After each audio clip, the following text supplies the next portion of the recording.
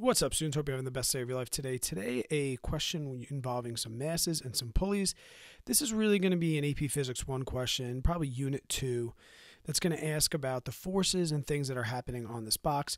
So I want to go through, it's a very popular question, and give you an idea of what you can expect on this AP Physics 1 level. So the first question I'm going to ask are, what are the forces acting on these three boxes? Essentially, we're going to have a frictionless plane, and this has M3 on it.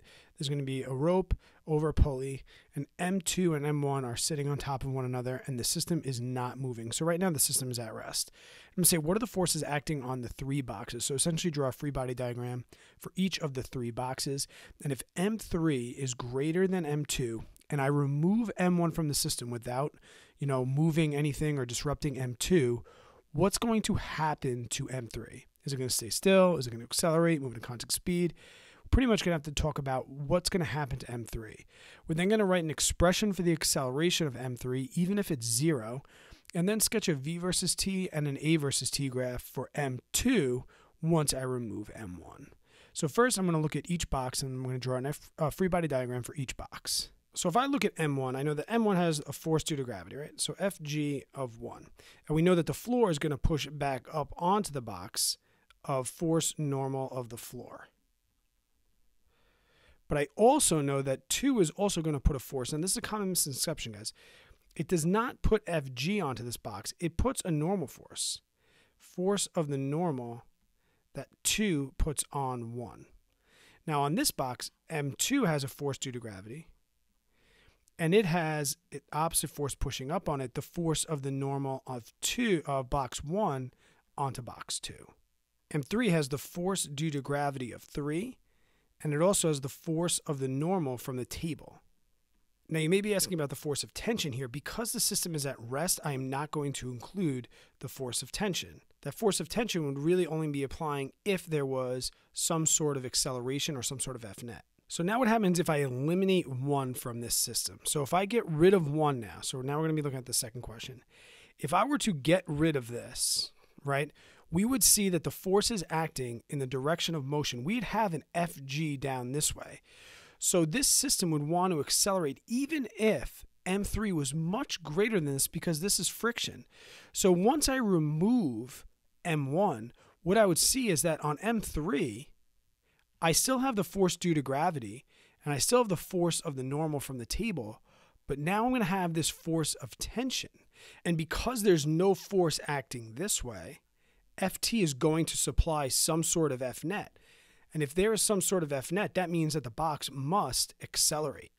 So if M3 is much greater and I remove M1, what's going to happen to M3? It's going to accelerate in this direction right here. Now to solve for how much it's going to accelerate, well, that's really easy. We can use Newton's second law.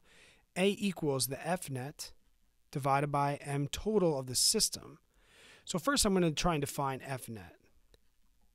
If I look at these two boxes here, I'm going to say that F net, I'm going to call this the direction of motion this way. So this is going to be the dom, and I'm going to call that positive. Anything that goes back against it is negative.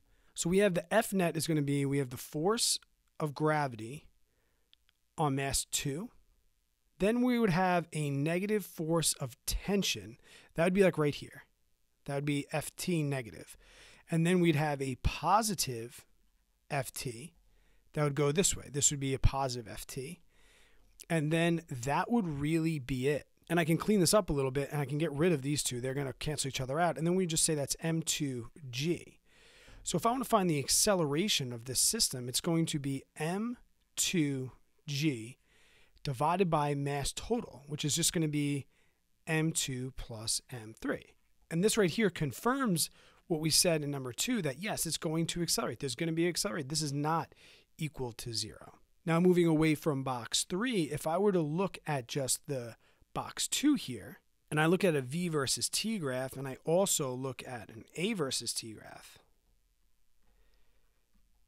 remember, I call this direction positive, and we know that the thing accelerating the box is going to be gravity. Now, It's not 9.8 meters per second squared. It's not 10 meters per second squared. That's for an object in free fall, right? This m3 is going to slow it down, but it's still going to be a constant acceleration because the F net, this m2g, is going to be constant. So I'm going to have some positive acceleration. Now, if you call downward negative, then your A would be constant down here. And I know that A is really just defined as a change in V over T. So I know if I start with no velocity for m2, it is going to increase and get bigger in the positive direction. And because the slope of a V versus T graph is equal to A, if A is constant, this slope must be constant as well.